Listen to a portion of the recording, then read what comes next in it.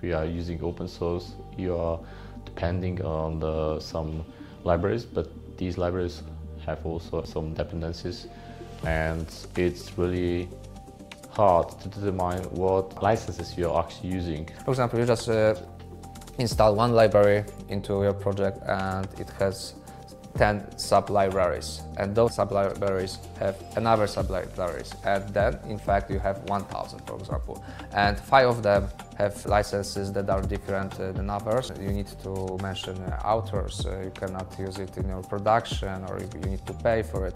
There are tons of ways how those permissions are solved by licenses. So we have special license checker, and this license checker is, in general, it's trying to find all possible licenses which are used in your project.